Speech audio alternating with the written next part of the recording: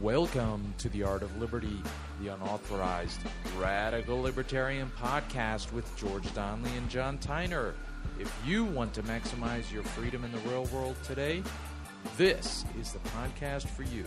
Today is July 15th, 2013, and we're talking about the news.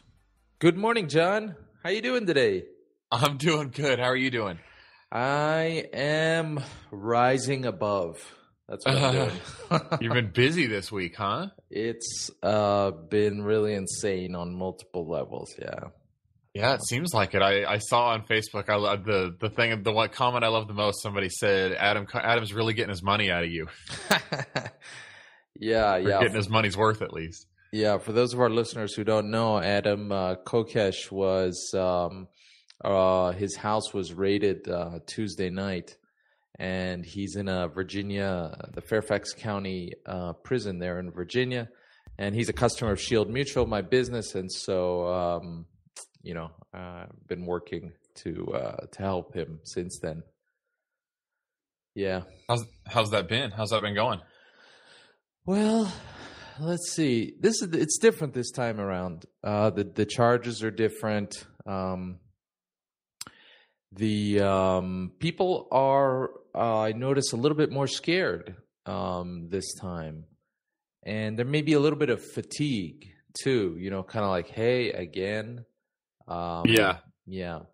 And so the popular response in support of Adam has not been as great as it was last time.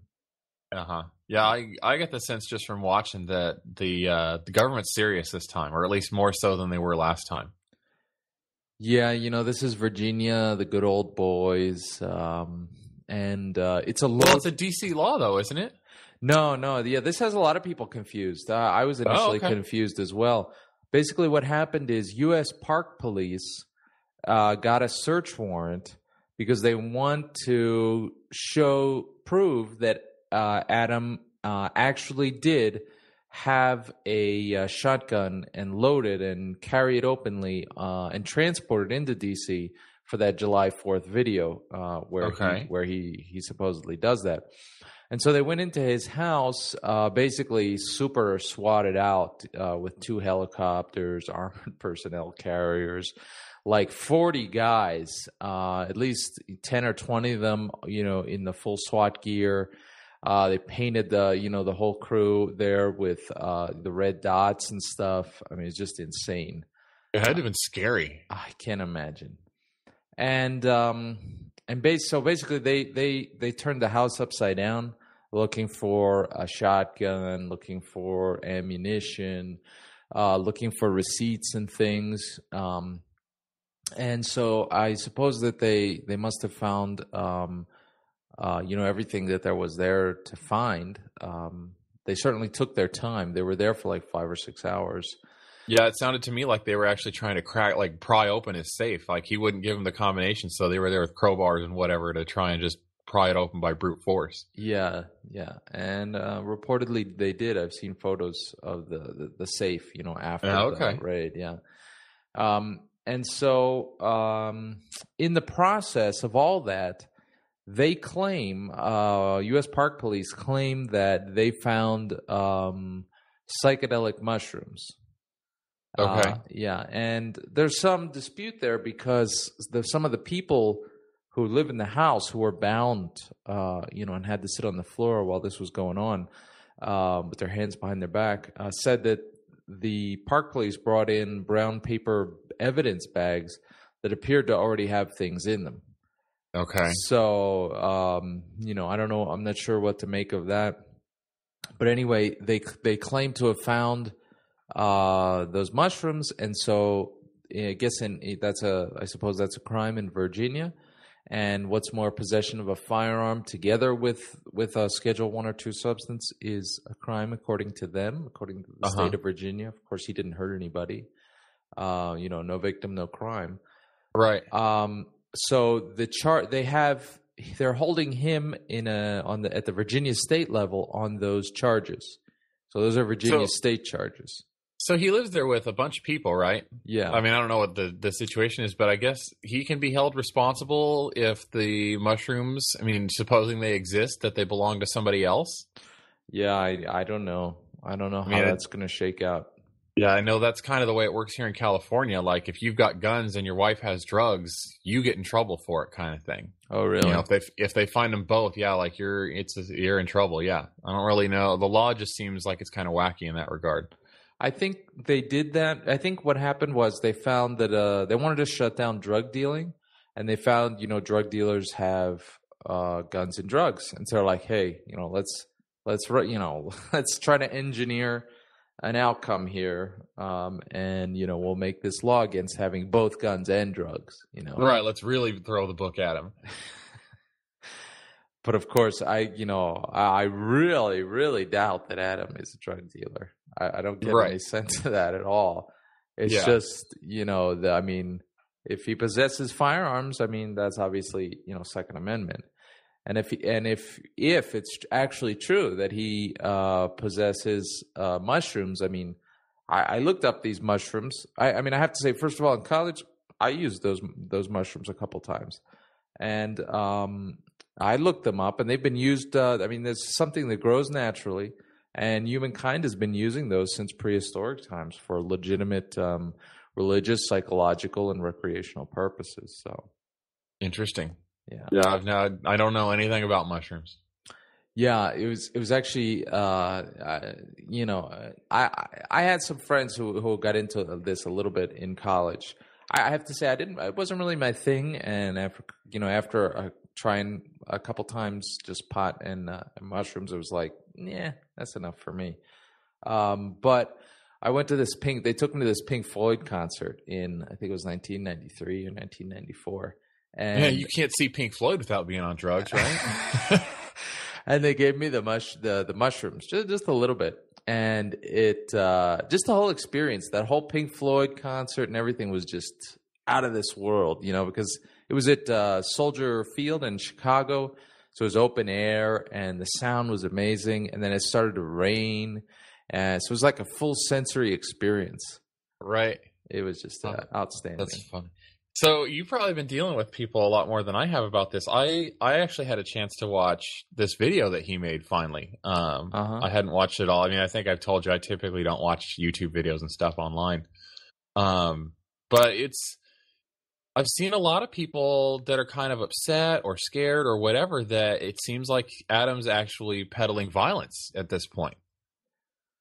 In this video, it seems like he doesn't come right out and say it, but the fact that he's loading a shotgun seems to kind of suggest, he's very serious in the video, says, we'll see you next July 4th, and while he's got a shotgun in his hands. I've seen a lot of people are kind of reacting negatively to that whole thing. Yeah, I have to say it concerns me as well.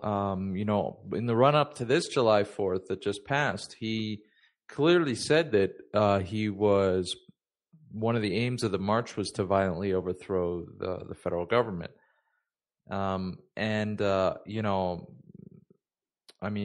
I'm not like, how could he possibly talk about that? I'm not like that. I see a lot of people talking about it, maybe not as openly as he is, but I see a lot of people talking about it. Yeah. I'm kind of like, okay, like, I'm not scandalized by that, but I'm kind of like, are you really sure? Are you really want to go down that path? Right. Because that's first of all, I don't think it's constructive. I don't think it's going to get us to a more peaceful place. And second of all, it's going to end badly for the people involved. Really badly. Unless you get a ton of people together, to start that, it's not going to end well. Well, even at this point, I mean, we're just not ready for that, in my opinion. I mean, I don't know I hope that that will never be necessary. I mean, I certainly hope so. Yeah, but I just don't think we're ready for it. You know what I mean? It's that phrase I saw and I brought up last week that, we're past the point where to work within the system, but it's too early to start shooting. That's that whole bullets versus ballots thing, Right. And there's a third way. I mean, it's not. That's a false dichotomy, in my opinion. Should we be voting for the politicians, or should we be lining them up and shooting them? Right. I mean, that's a false dichotomy. It's a funny thing. It's a funny phrase, nonetheless, which is why I liked it at least. Yeah. So, yeah, Adam has a bond hearing. This actually, it should have started. Did I see October 2nd for some kind of hearing? Yeah. Well, that's if you can imagine that's the preliminary hearing. Yeah, they expect him to sit in jail for 2.5 months waiting for a preliminary hearing. Well, so supposedly he had another bond hearing 30 minutes ago, or that started 30 minutes ago. Okay. And so hopefully he will get some kind of bail for that. Because if he doesn't, I'm afraid that he may have to stay in until at the earliest October 2nd. Yeah. Wow. I don't think these charges are really at this point. I don't think they're all that serious that they can't give him bail. Right. Yeah. Yeah. Like I said, I got the sense they don't want to this time. And that's not really based on anything other than my own just kind of, looking in from the periphery kind of thing. But yeah, I get the sense they're kind of through with him. I think they routinely, it's funny. I don't know if it was an act or not, but I called around last week to local lawyers, to the public defender's office, and they didn't know who Adam Kokesh was. Well, maybe not down at the low level there. Yeah, but even the lawyer, like an ACLU recommended lawyer, didn't know who he was, and I'm not know sure. that he'd been arrested, or didn't even know who he was. Didn't know who he was. Oh wow, I'm kind of surprised by that. Yeah, I don't know if that's an act. So we may, or if it, I think one has to be careful not to overestimate his, his name recognition. And it may be less about him than it is about the judge and the way they do business down there. No, it's not business. The way they do oppression down there. Yeah, you don't want to get yourself confused with. Yeah, so I think that the charges that they have against him at the moment are really not. I mean, I think that's everyday bread and butter for those courts. I mean, okay. One count of a drug and one count of a firearm. I mean, if they had found like a whole arsenal, or if they had found like, a whole, like a dime store full of a whole variety of illegal substances, I mean, I think that'd be something else. Right. But I expect them to offer him bail, some kind of bail. I think he just didn't get it last week because he wasn't getting access to a lawyer, and so my understanding is that he didn't want to cooperate in the court procedures until he got legal representation. Yeah, it seemed like he was literally dragging his feet. Yeah. Yeah, and that's understandable. It's standard operating procedure to not see a lawyer until you first appear in court. But that's really not acceptable, and people have to be allowed to prepare a little bit, Right. Yeah, I know when I was arrested in 2010 in Philadelphia, they brought me into the federal court. I didn't know what the charges were against me. I hadn't spoken with any kind of lawyer, not even a public defender. I mean, it was insane. Yeah, and it seems like that's probably set up to intimidate you to a certain amount. You show up in court for the first time, and these people are all dressed all nice, and you basically come from a jail and get dragged in by somebody, and they just start reading charges against you, and you really, like you said, you have no idea what's going on until you get dragged in the door, kind of thing. Right. Yeah. But I have hope that Adam is going to get out this week, and be able to at least continue with his business, while he fights these charges. Oh, and the other, the shoe that's kind of waiting to drop is the federal charges, because while he communicated while he was in there that a sheriff's deputy told him that he was that the DC, the federal people were preparing charges of illegal transportation of a firearm, sedition, and armed sedition. So yeah, see those are the charges I was expecting him to get. So it sounds like he hasn't been charged with anything federally yet. No, not yet. They're still investigating or preparing or whatnot. And what is the deal with this sedition charge? I mean, isn't that essentially just? I mean, isn't that kind of First Amendment stuff? I mean, I thought those laws got thrown out hundreds of years ago. I really don't know. I don't know. It could be that the sheriff's deputy just wanted to, taunt Adam. That could be. Because they do that. Or it could be serious. I don't know if there's still any sedition laws on the books. I guess I suppose there probably are. But yeah, it's so rare you hear anybody charged with that kind of stuff. And I thought that even back when it first got passed, back in like the early 1800s and stuff, it got tossed out again fairly quickly on First Amendment grounds. Yeah. But maybe I'm wrong. Sounds like I probably am. I think my guess is that it would please Adam to no end to be charged with armed sedition, because that would put the whole thing back in the political court, just like it was in Philadelphia, and make it a First Amendment thing. I think that would strengthen his position, really. Yeah. Yeah. So on a whole other topic, we've talked a couple times about HOAs. Like I belong to one here in California. Mm-hmm. And there's a local legal office that puts out a newsletter every week. And the one they put out this week talks about a court in Illinois ruled that HOAs can actually literally police their own streets as for traffic violations. Interesting. Yeah, I mean, first when I saw the story, I kind of rolled my eyes like, somebody had to get the courts involved to police their own private streets, And so I was reading through it, and it actually, I was like, oh, okay, well, this seems right. The state's not going to come in and hassle these people for, imposing speed limits or whatever on their own streets. And then I get down to the bottom, and the lawyer actually, he issues some recommendations for places here in California. He basically says, this thing passed in Illinois, and I can't believe that California courts wouldn't act exactly the same way eventually.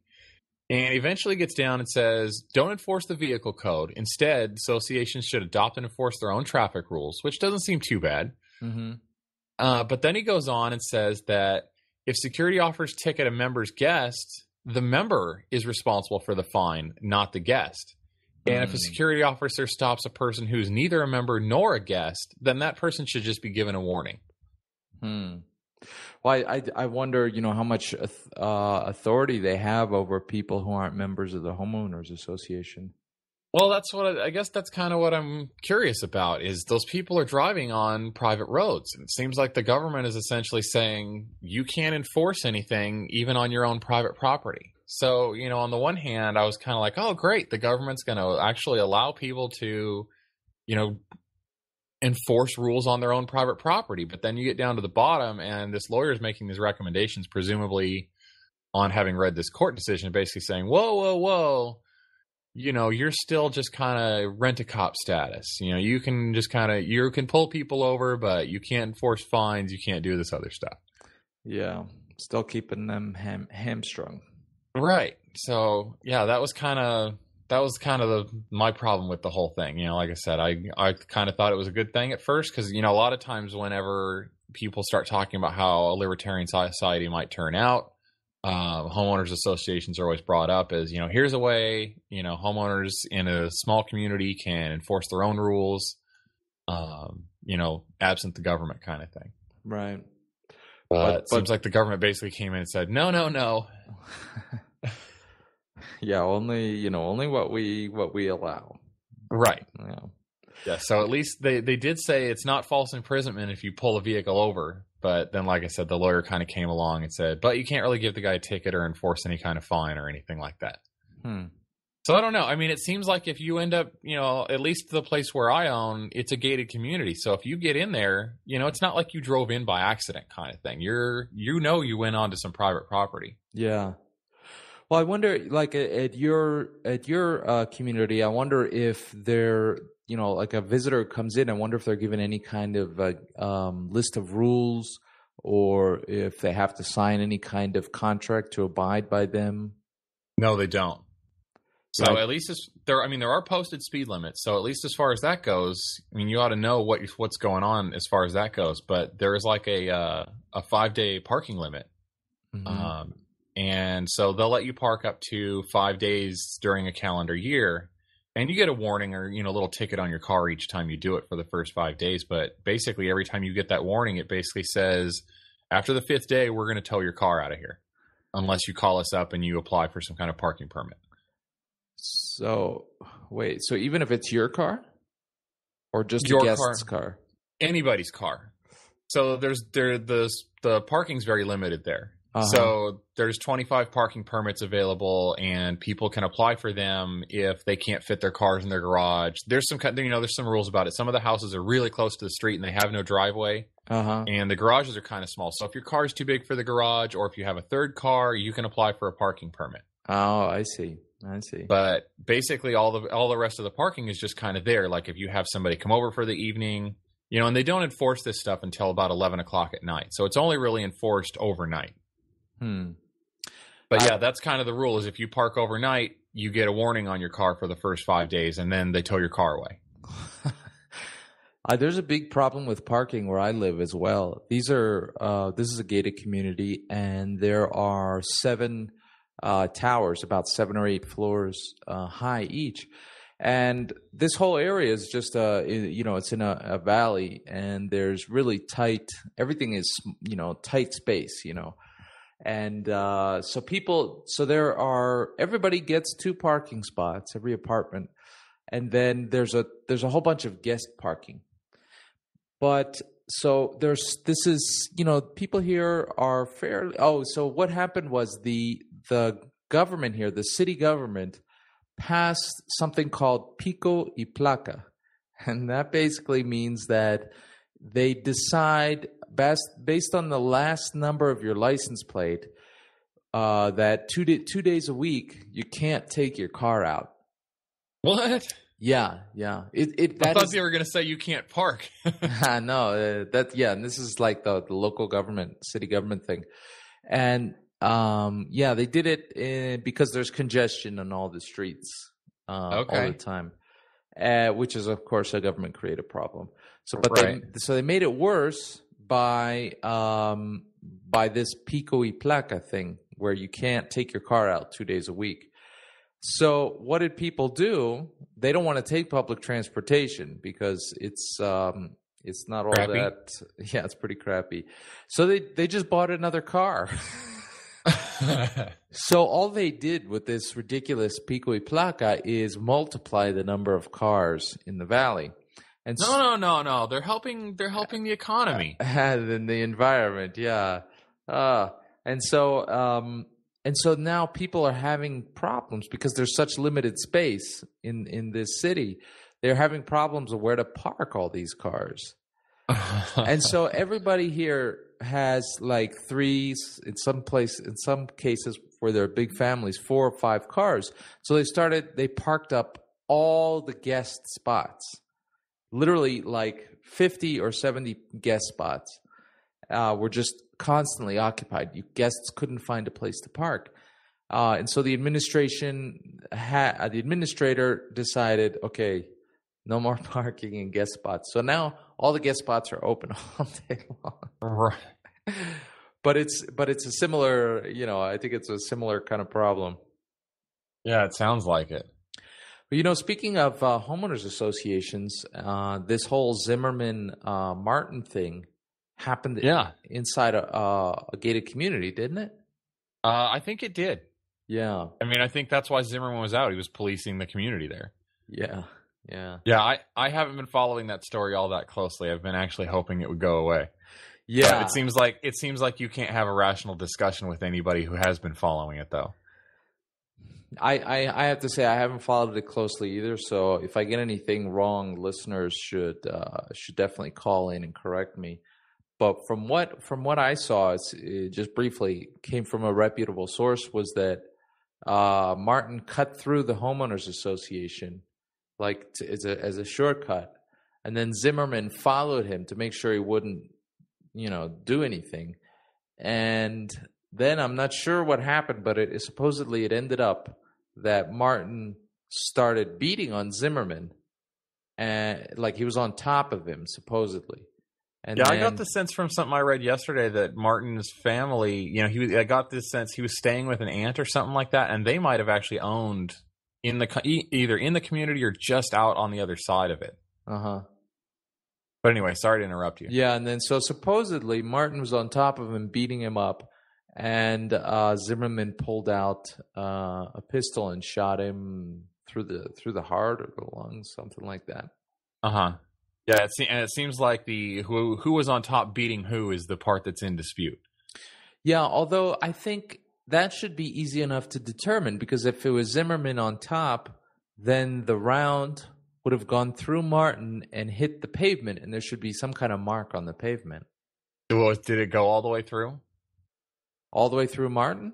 Yeah. At that close quarters, you got to think it must have. Yeah, I mean, I don't know. I don't know a lot about ballistics or how that kind of stuff works, but yeah, I didn't know. I don't know. Yeah. Although if it was a hollow point, it's very possible that even at those close quarters, it wouldn't have gone all the way through. Right. So that's definitely a consideration. Yeah. Yeah, I mean, it seems like if it had gone all the way through, that would have come up. But yeah, I mean, for 18 months worth of work and as many people who have followed the case, that if that's still in dispute, it seems like it probably didn't. Yeah, I mean, it seems like somebody right away would have made the same connection that you did. If we'd gone all the way through and it would have hit the pavement or would have hit something, you could have figured out the trajectory of the bullet. Probably, yeah. Unless the thing just went off into the air somewhere. Yeah. So anyway, but yeah, I don't know. My family was actually watching the verdict when it came down. Oh, really? Yeah, I kind of rolled my eyes because the news media was just salivating all over that whole case. Yeah, I think it was a tragedy. It was a tragedy that that somebody pulled the trigger on him, that he attacked. I mean, if it's true that one of them attacked the other, I think that's a tragedy. That Zimmerman shot him, that's a tragedy. That Martin died is another tragedy, and that it turned into this huge media circus of profiting off of that suffering is maybe is an enormous tragedy as well. Yeah. So on a less violent note, the last couple of weeks, the Supreme Court ruled on the whole gay marriage debate. And apparently, to a certain extent, at least there was a law here in California. The voters passed a constitutional amendment here a few years back, basically banning gay marriage. And I believe the Supreme Court ruled that Protect Marriage, which I think is some kind of anti-marriage, group or anti-gay marriage group, who were defending the law. The Supreme Court ended up ruling that they didn't have standing to try and defend this law in court, and basically booted the case back down. And so it created kind of an interesting legal quandary here in California, because the last actual ruling on the merits of the case was in a district court that doesn't cover the entire state of California. So I guess after this ruling happened, the governor basically directed all of the counties here in California to start performing marriages. Nice. So now this group has gone back and said the governor doesn't have the authority to do that. And I guess part of the argument is this district ruling that came down doesn't cover the entire state. So there's kind of a couple of interesting things going on here, and one of them is that. So they're basically trying to haul the governor back into court and say, you don't have the authority here because this ruling doesn't cover all of California, and so you're still bound by this constitutional amendment, at least in the parts of California not covered by the district. And the other thing that's kind of interesting that I haven't heard a whole lot of people talking about is that the governor and the state attorney general refused to defend this law in court when gay marriage supporters brought it. Yeah. But the law was passed by the people, basically by referendum. And so it was kind of interesting to me that the court basically said, I mean, basically nobody has standing to defend this law. I mean, that's kind of what it ends up being. The people pass this law, and then the government says, nope, nobody has standing to defend it. That's hilarious. So why, Yeah. why? So for me, my question is why, can the Attorney General do that for that, can abandon that law, but he can't abandon, more harmful laws. Oh, she. Why can't she abandon other more harmful laws? Yeah, well, and I suppose she can. They just typically they don't unless it's politically in their favor to do so, like it was in this case. Yeah. But yeah, it just seemed kind of interesting to me. California has this referendum, I don't know what you call it, possibility, or, the law is set up in such a way that the people can just pass laws absent the government kind of thing, by a simple majority vote. But when those get taken to court, nobody apparently has standing to defend them. So the people have this way to basically bypass the government and put laws in place that they want, but then can't take them to court and defend them. So, it seems like it's kind of this end run around that whole thing is if the people pass a law, all somebody has to do is take it to court and get the court to rule that nobody has standing to defend it. Yeah, that's a pretty big loophole there. Right. So it was basically one person with enough money to cover the filing fee can effectively overrule perhaps tens of millions of people, right? Yeah, I mean, as long as they can show that as long as they can show they have standing, that they've been harmed by it in some way. So it was just an interesting thing, and I don't know that the question will ever get resolved. And don't get me wrong, I'm not on the side of these guys trying to get gay marriage made illegal again. Although I'm not sure that getting the government involved in everybody's marriage is the solution to this problem either. But just legally, it seems like it's about to create a whole legal mess. Good. I love it when they lock up, when the gears of the state lock up against each other. Because I guess even the AG or the Attorney General here even issued some kind of opinion that was basically like, look, the feds ruled on this and there's nothing the state can do because, the federal law trumps state law in this regard. That was the kind of the brief I think she submitted to this case that's been brought again by this group Protect Marriage. So it's kind of interesting for me. I'm kind of like, I didn't ever study the Constitution or anything, but I'm just kind of a legal nerd in that regard. When that kind of stuff gets brought up, I kind of follow it. Mm-hmm. Yeah. Hey, I saw a really interesting article on Reddit from Germany that I have to translate it from the German. Basically, some guys over there online, they decided that they were going to walk to what's called, I guess, the Dagger Complex, and it's an NSA installation in Germany. Is it one of these places that has like the big white dome kind of things out there? Well, I'm looking at a picture of it, and it's basically just all that you can see in the picture is a big fence with tons of barbed wire on the top. All right. Yeah, but apparently it's an NSA listening post, and they went to decorate the fence with flowers. It says, but so they were, the police came and shut them down. Yeah, big surprise. Yeah, so it was kind of like, somebody was surveilling our conversations and found out about it. And came and shut us down before we could do it. Yeah, I wouldn't be surprised if there weren't just like microphones and cameras and all that stuff just sitting out, around on the fences out there. Yeah.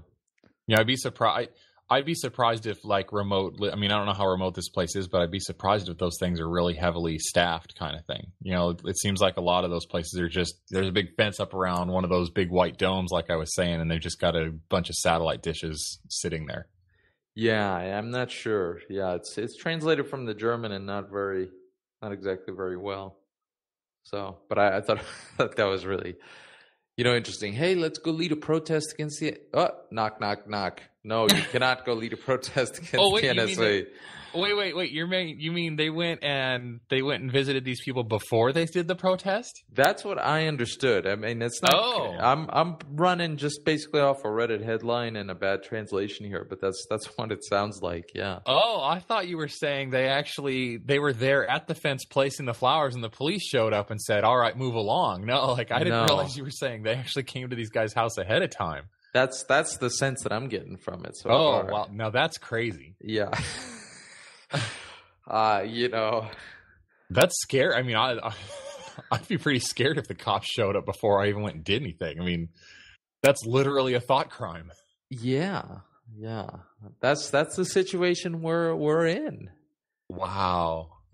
Yeah, and that the other thing I wanted to get to today was I saw this article last week, and some philosophy protester had written a blog. I guess it was on, New York Times kind of has these blog entries. I guess they're op-eds, but online kind of thing. Mm-hmm. And he wrote this article about why privacy matters. Oh, and there was a passage in there where he basically says, imagine I could understand all of your thoughts, telepathically kind of thing. Like, you don't share them with me. Like, I have access to what's in your head all the time, anytime, whatever I want. And there's nothing you can do about it. And he basically goes on to describe, the huge power imbalance that creates. And basically says too, at some point, I know what all your fears are. I know what makes you tick. And to a certain extent, I can begin to control you by playing on those fears. Yeah. And basically explains, this is why privacy matters, especially in a case of the individual versus the state. And I just thought it was really fascinating. I'd never read that kind of thing before. And the other thing I really liked about it was I'd never seen a good counter argument for the, if you're not doing anything wrong, you've got nothing to hide argument, which I've heard people make. And, the only one I've really ever heard people come back with is, well, if I'm not doing anything wrong, why do you need to look? Which seems kind of weak in my mind. It's a witty retort kind of thing, but it's kind of a weak argument, I think. Yeah, I think I saw that same article. My memory's kind of fuzzy of it, but yeah, that was really well done. Because basically, if you have all my information on me, you can control me. You can devise strategies for controlling me. If you know that I'm walking out my front door, you can go and make things happen that is gonna could scare me or intimidate me, or if you know where my bank accounts are, you can create problems for me with that. If you know where I work, you can go and intimidate my boss and get me fired.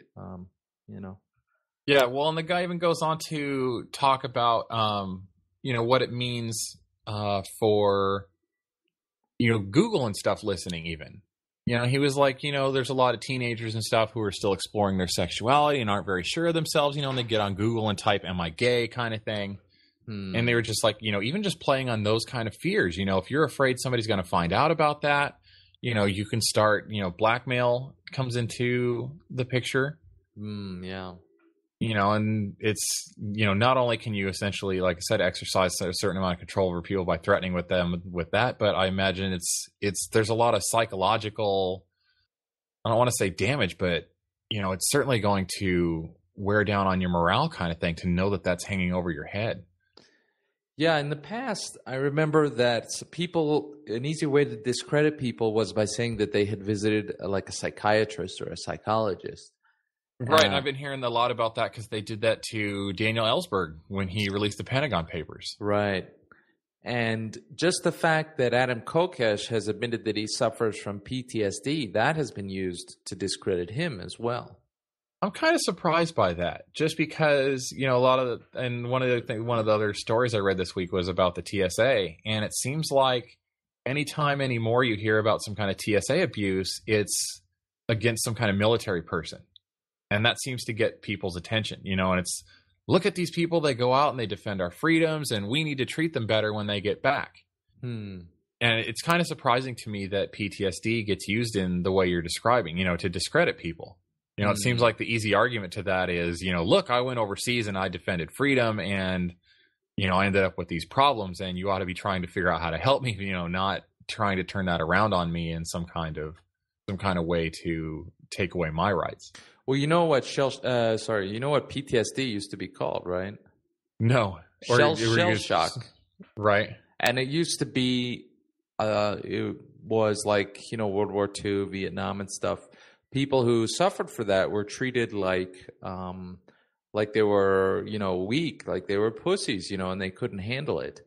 So there may still be some of that prejudice, floating around in people's minds, older people's minds who are, aware of that. Huh. Yeah, I mean, I wouldn't think you'd be getting that from, the civilians. I could certainly see that coming from other military people. But I remember even Vietnam era people getting, like, you didn't measure up, you're too weak, This other guy, my brother came back and he's fine, what's your problem? You just want a handout and blah, blah, blah, blah, blah. Right. Huh. Yeah, I don't know. Yeah, the guys who came back shell-shocked. I mean, PTSD wasn't recognized until fairly recently. And the guys... It was after the first Iraq War, I think, right? Yeah, and the guys But at least then it was called Iraq War or, Gulf Syndrome or whatever, right? Or is that something different? I think that's something slightly different. Okay. Yeah, but that was people who came back, that way were shunned and thought to be just weak, So yeah, but I what was I gonna say? Yeah, the whole psychiatrist thing. They find out that you have visited a psychiatrist, and all of a sudden he's mentally unstable, and the psychiatrist could have been a marriage counselor. For all anybody knows. Yeah. And that, Yeah, I was gonna say, here in California, if you get, that kind of stuff is grounds to have your gun rights revoked. Right. Yeah. So, I mean, look at how, urgent it is to protect that kind of privacy. Yeah. I don't know what the law is like out there in Virginia where Adam is. So I don't know if that's going to play into that or not. Yeah. But yeah, I know at least out here, like I said, even I think it might even be a federal thing, but like a domestic violence. I mean, that's not necessarily a psychological problem, but domestic violence is grounds to have your gun rights revoked, I think, for forever. Yeah, I've heard that as well. One other little piece of news that I came across that I thought was just another example of just things going out of control is in the UK. At the border, when you come into or leave, I'm not sure if it's just when you come in or when you leave also, but they can simply seize your phone and completely download all data that you have on it. It says the title from the Telegraph, the UK Telegraph, is "Travelers' Mobile Phone Data Seized by Police at Border." And the subtitle is "Thousands of innocent holiday makers and travelers are having their phones seized and personal data downloaded and stored by the police." So the United States Constitution-free zone idea has made its way to Britain now? It sounds like it, yeah. They don't... That island's not that big. I mean, here I think like they say the Constitution free zone extends like 100 miles in from the border, but that would be that whole country. Right. Yeah, it says it's so broad that they don't even have to show reasonable suspicion for seizing the device, and they can retain the information for as long as is necessary. In quotes, as long as is necessary. Right. Basically, we say it's necessary, therefore it is. Yeah. And that's pretty insane. They're saying up to 60,000 people a year are subject to this. Does the article talk about how that's going over with the people there, the population? Is it British citizens or is it just travelers coming in and out? It seems like it's anybody. Yeah, so is that going over well with them? I mean, they seem a little further ahead on their way to police statism than the United States is. Yeah, the article, I'm not seeing anything where it talks about a public reaction. It just seems to have, police comments, and police and government comments. It's for people's safety. Yeah. For the good of the people. We need to know who you're talking to, who you're sending texts to. We need to know who your Facebook friends are. Because, I mean, when you get somebody's phone, you more likely than not, you're going to get their Facebook password. And I mean that for a lot of people that opens up their whole personal network. Yeah, well, if your phone's unlocked, I don't think Facebook doesn't even require a password unless I think you log out every time. Right. On your phone at least. Mm-hmm. And the way they suck the data off the phone, I don't think you're even required to enter your passcode. I don't know. I know the latest Apple devices have a little bit stronger security, but I don't know if that's going to protect you from this. They have special machines for this for pulling the data off. I remember reading a few months back they were saying that about iPhones, where the police had worked up some deal where they could just plug in and suck all the data right off the phone, whether it was locked or not. They've had that for several years, yeah. Yeah, I just read about it fairly recently in the last few months, I think. Yeah, it's it's worrying, and pretty soon it's going to be. And now already, if you go into the United States and you carry a computer, they have the right to, or in their opinion, to take that computer, to download everything, and even to keep the computer for as long as they think is necessary. Yeah, I think, wasn't it like 6 months? Didn't some judge rule recently, at least limiting it to like 6 months or something like that? Oh, really? I missed that. I could be wrong. There was some case recently that happened like that. And they kept some guy's computer, and the judge basically said, you can't just keep this for indefinitely. I could be wrrong on the details. And there was actually a guy who was working on open source software or something related to encryption or security who fell victim to this. Yeah, is that Jacob Applebaum? He was the guy working on WikiLeaks, right? Maybe. That might be what I have in mind, yeah. He was the one I have been reading about, and during the course of reading those stories, they were actually saying you may as well just wipe your laptop and put all your data on a flash drive and email it to yourself, or not email it, but like FedEx it to wherever you're going. Oh yeah. FedEx yourself a Windows or whatever installation disk and a USB drive with your data, and wipe your hard drive when you cross the border. Yeah. Which seems absolutely ridiculous. I mean, it's a way around it, but what a hassle. And then I get to thinking, like, everyday people are having their data seized like this. And, if you're actually doing something illegal, like, you got to be smart enough to know this stuff's going on, and you're going to actually mail your data. Yeah, or Dropbox it, Right. So it seems incredibly unlikely that these border searches are actually going to catch anything. I have a hard time believing they're for anything other than just spying on everyday people. Yeah. And I have a hard time kind of imputing a huge conspiracy to a large group of people like that, but I can't see any other end to this. It's basically to collect a ton of data on everybody and eventually use it to control them. I think that the nature of government is that there could be a few people at the top who are orchestrating everything, and because people who work in government, they got those jobs because they know that it's really hard to get fired. It's a steady paycheck, and it's not particularly challenging, at least a lot of them. And so they're going to do whatever they're ordered to do within. As long as they're just going to do whatever they're ordered to do, and so this creates a situation where it's very easy for a few people at the top to manipulate everything. Yeah. Like I said, I have a hard time believing that, but I'm all at the same time anymore. I'm having a hard time seeing any other end to what's going on. I think another thing is that there is via the media, control of the media. It's very easy. This milieu. I'm not sure if I pronounced that right, but of ideas has been sent out via media channels, such that it has become like bedrock in people's minds, and so everybody's operating kind of off this same playbook of government power and safety above everything else, and so it's very easy to have everybody kind of acting in unison without an explicit or wide-ranging conspiracy being in place. Yeah, everybody just kind of does it, so therefore it must be right. Yeah, and I mean, everybody agrees, safety has to be job number one. We have to do whatever it takes in the name of safety for the children in order to, to keep everybody safe. And, if that means, seizing people's, computers,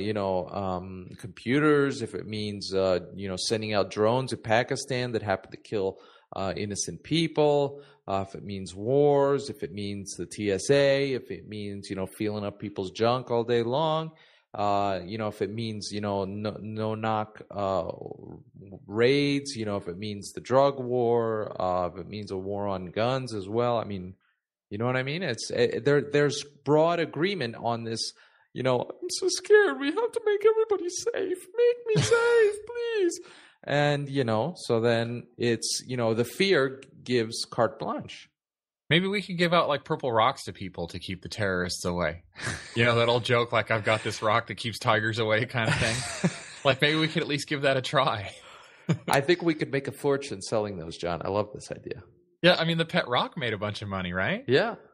Yeah, like we could just selling it, terrorist protection, amulets or whatever. I love it.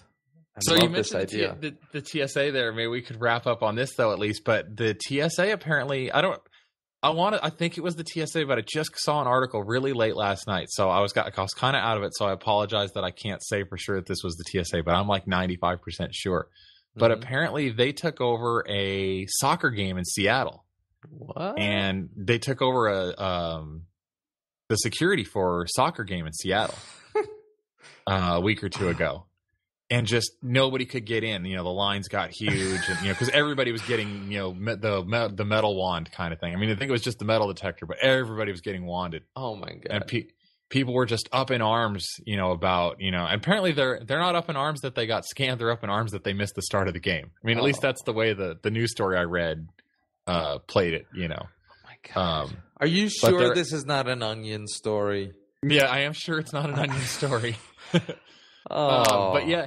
But actually, the story, the paper at least, quoted, I guess people commented on the sports team's website afterwards and was basically like, hey, you're here to serve the customer kind of thing, and this isn't serving the customer, and, if this is the best you can do, then you've got a lot of work to do, and if it's not the best you can do, why not? Your job is to serve the customer here and, make sure we have a good experience, and this was by far not a good experience. So it seems like maybe the TSA has gone too far. Maybe they're getting involved in American sports, and people aren't willing to put up with that. Well, yeah, I don't know. I wasn't able to find the article just in a real quick search, but if it hasn't gotten wide coverage yet, guys at the Onion, get on this. Yeah. Oh, that's just crazy. Yeah, I was gonna say maybe I can track it down again, but probably not. Oh wait, here we go. Yeah, I did find it. Yeah. Oh, nice. So it was a Sounders game, is the name of the team, and they were up in Seattle, and they were playing DC United. So maybe I'm wrong about this having been the TSA.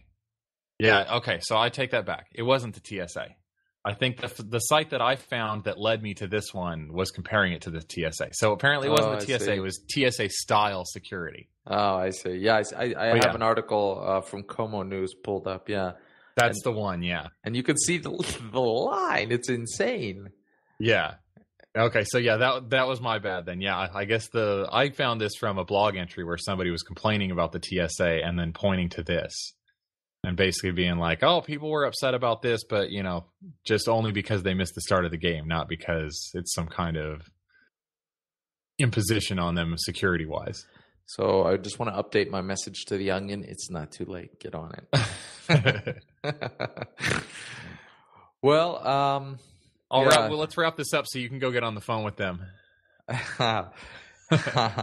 Yeah. So I hope that listeners, we didn't really have a unified topic for today, but I think, the conversation was still good anyway.